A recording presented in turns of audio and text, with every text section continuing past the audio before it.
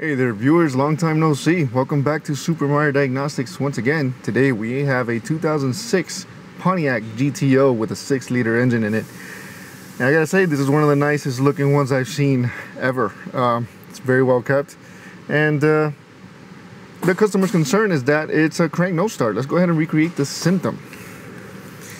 We've got a manual vehicle here, right? Millennial anti-theft device. We're gonna go ahead and crank it, and it starts and runs. Oh my goodness, do we have an intermittent issue? This happens every single time we pick up the camera.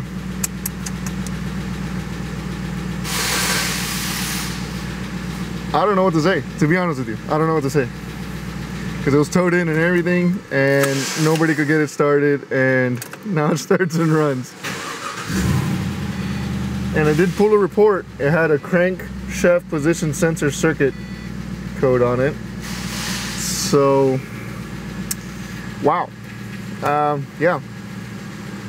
Every time we pick up a camera, it doesn't act up. So this may be an intermittent issue. The customer had replaced the crank sensor by themselves. So there goes that video.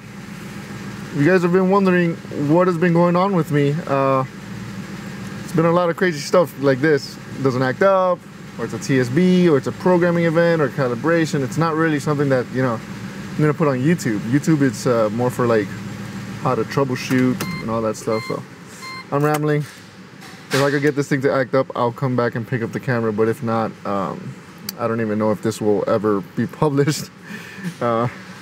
Maybe just as a channel update, like, hey, what have you been up to? Stuff I can't recreate. I don't know what to tell you. I guess that comes with the job. So I said, screw it. Why not lift it? See if there's anything obvious that we can find, because it wasn't running and now it is. So I want to just wiggle some wires and see.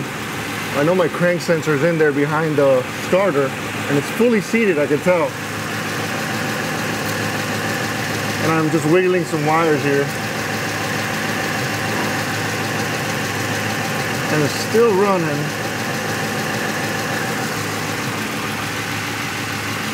I mean, did we fix it by hooking up a scan-tool? Of course not. But I gotta say, of course not, because people actually believe that. I said that one time in another video, and people said, you cleared the codes and it fixed the car. Are you sure you diagnosed it right? So I gotta say that now. I'm gonna bring it down, keep wiggling, and see what happens, because this is very bizarre. It wasn't running, it was towed here. I mean, I'm sure you guys understand the scenario here.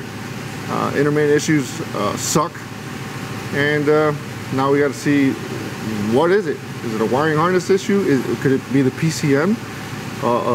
Cold solder joint? Who knows? Who knows? We don't know. It's a needle in a haystack at this point. But at least we have a sense of direction. We know that it's down to one circuit, the crankshaft position sensor circuit. So let's keep digging.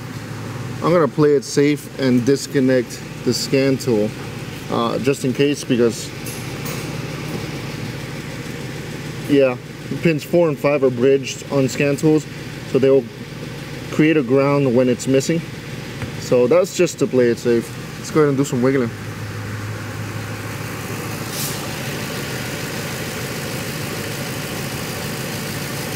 Honestly, I don't see these ever, and I'm pretty sure this is the PCM. GM loves to make really, really tiny PCMs. The new ones are like this size. I don't see anything wrong here. I guess that's a good thing, that's good news, but it could be bad news too, because if this thing decides to act up on the street, we're gonna look incompetent. We don't want that either, because that's one of the things the public should know. If we can't reproduce the symptom, there's nothing we can do, unless it's a known issue, or very creative testing results in a failed results in finding the culprit. But when it comes to intermittent issues, don't get mad at your shops if they can't reproduce a symptom, and then it happens to you on the street. You know, this thing was a crank no start. This thing might stall out on the street. So that's where I have to go and drive over 20 miles and see if it doesn't stall on me. Well, hey, listen, Mr. Customer, there's nothing I can really do. Good news is it's car's fixed. Bad news is we don't know what to fix it. Just to clarify, the customer did replace the crank sensor on their own, and it still was a crank no start. So,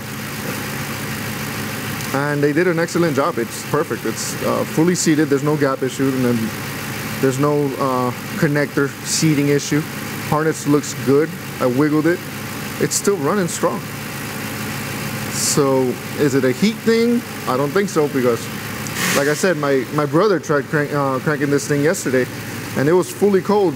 It was after a tow-in. It was a freezing cold engine.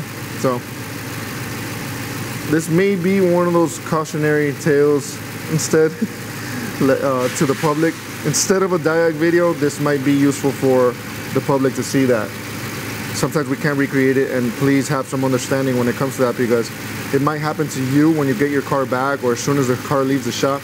But we're doing everything we can to recreate the symptom, and if we can't, then our hands are tied behind our back. We really can't do anything about it. So we're gonna look out for the best interest of our customer. Gonna test drive this thing for at least 20 miles, and if it stalls on me out there in the Florida highway, then I gotta go find a tow truck or see if I get lucky, wiggle some stuff and make it run again. But so far I've wiggled down at the crank sensor and at the PCM, and we've got nothing. So we'll see how it goes. Good morning. It is the next day. Went and did 20 miles on this thing. You can see that in the odometer here. And not a single hitch. Came back. No stalling, no nothing. So nothing with heat. And then on top of that, let it sit for a couple hours, tried it again, no problem. So I did a full overnight, and we're gonna go ahead and try to start this thing, see if it acts up.